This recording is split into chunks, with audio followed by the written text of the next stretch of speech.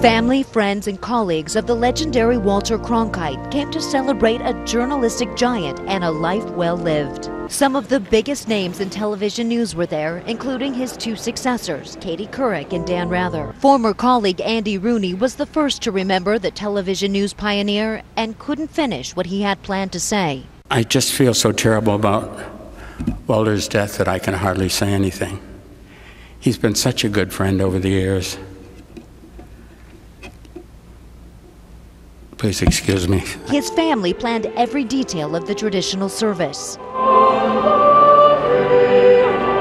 And while he was considered the most trusted man in America, to his oldest son Chip, he was Dad. I loved my dad. I loved him coming home for dinner so we could talk about that night's program. I loved riding my bike to meet him in the summer when he drove home to the country house. The Cronkite family has been deeply connected to St. Bartholomew's Church for decades. His three children attended Sunday school here, and his wife Betsy's funeral was held here back in 2005.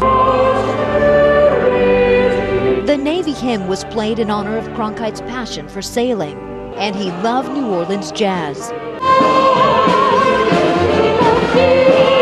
So the family chose When the Saints Go Marching In to close the service for a man who told Americans the way it was through even the most turbulent of times.